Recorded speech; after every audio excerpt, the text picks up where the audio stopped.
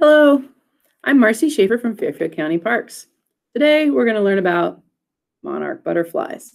Monarchs are really fascinating. People tend to love butterflies in general. They usually are colorful, they're beautiful, they're moving around during the day when we can see them. They also have a really fascinating life cycle that includes a caterpillar phase. We're going to learn about that life cycle today. Monarchs are extra special because they are long-distance migrators. Notice how big this butterfly is. Not really so big when you consider that some monarch butterflies fly 2,000 miles during migration. We're going to learn about that migration. We're also going to learn some ways that we can help and support monarchs right here in Fairfield County.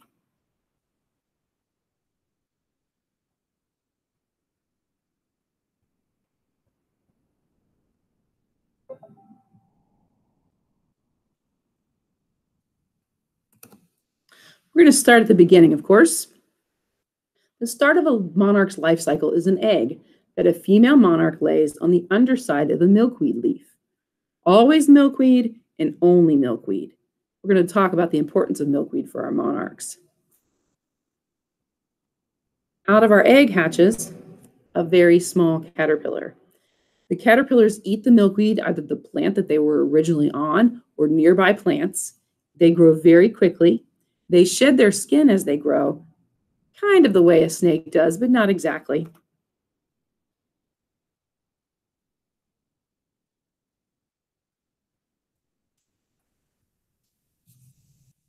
This is a leaf from a common milkweed. Milkweed, when you open it, you'll see soon, does have a white milky sap. This one is a little dry because I collected it a few hours ago. There are several different species of milkweed that grow here in Fairfield County. This one is common milkweed. This is the one we see most often along the side of roads, in meadows and things like that. That's all these caterpillars will eat. Turns out that milkweed is toxic. It doesn't make the caterpillar sick, and it doesn't hurt the adult butterfly. But what happens while this caterpillar is eating that milkweed, it's storing those toxins up in its body. That helps the caterpillar and the adult butterfly quite a lot because it makes them taste bad. A predator is an animal that preys on another animal. It eats another animal. A predator for our monarchs most likely would be birds. Birds eat a lot of caterpillars, and they eat a lot of butterflies and moths. Of course, if a bird tries to eat one monarch and it tastes bad, the bird is going to remember that and probably leave monarchs alone from then on. I like these caterpillars so much that I made a video using a microscope that I could show you one of these caterpillars up close. This is the back end of the monarch caterpillar. That's where we're starting because that's where the caterpillar wanted to go. You'll notice those black antenna-looking filaments. The caterpillars have those on both ends, so it can be a little bit tricky to know which is the head and which is the tail. It'll be a little more clear in just a moment. You'll notice those bright yellow colors there with the stripes that are yellow, black, and white. Bright colors like that in nature often send a message to predators that says, hey, I'm poisonous, or I'm toxic, or I don't taste good. And as we discussed, that's true of our monarchs.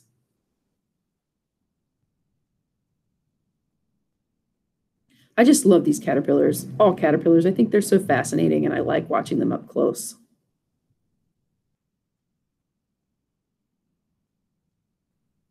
Now we're going to go up to the front. You'll see this filaments there too, and you'll notice 3 legs popping out there. Those are true legs that our monarch caterpillar has. How many legs do insects have? Insects have 6 legs.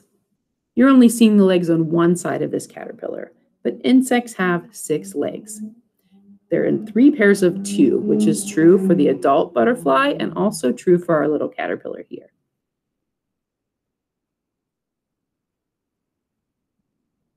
Look at that striped head.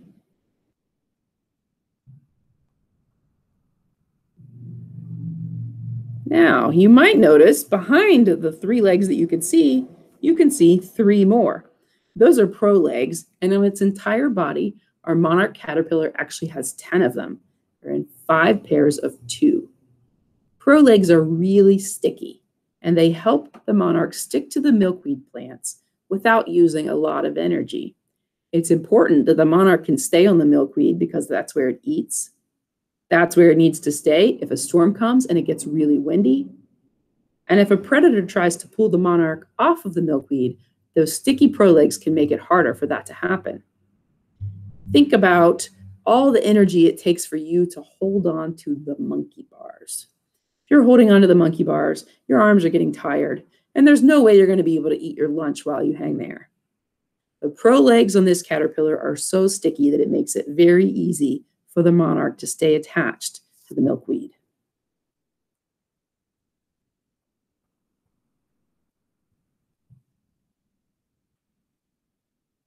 I could watch this all day.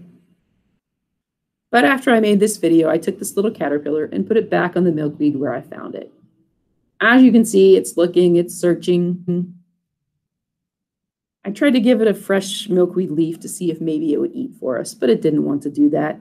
I'm sure being in a microscope is a little bit of a strange experience.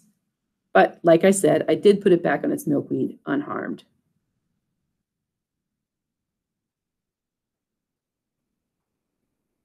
There we go. Trying to see if it wanted to eat. Not so much.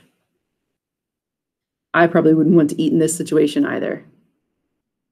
There we go. Another look at the back and those prolegs. Super fun. All right, so again, here we have our caterpillar. Here's what the milkweed sap looks like. If you crack a milkweed leaf, you will see this white milky sap. So we had our egg, we have our caterpillar, now we have our chrysalis. Now we're going to get into some new words that you might not know. Chrysalis is one of them. A chrysalis is where a butterfly changes from being a caterpillar, a baby in this case, to being an adult butterfly that can fly. That's a really big change. That's a lot more drastic than the growing that we do as humans, as mammals. When we're born, we pretty much look like humans, and we grow and we change all the way through our lives, but we always pretty much look like humans. When it comes to a butterfly, the baby in this, the caterpillar, does not look much like the adult butterfly. This really big change is called metamorphosis. That might be a new word for you too, metamorphosis. I'm going to count to 3. I hope you'll say it with me. 1, 2, 3, metamorphosis. So when we think about animals that have metamorphosis, what we're talking about are insects. Not all of them have metamorphosis the same way that our butterflies do, but they all have some sort of metamorphosis. And also amphibians. So if you ever ask yourself, is this animal that I'm thinking about, does it have metamorphosis or not? Just ask yourself if the baby looks like the adult. A kitten pretty much looks like a cat.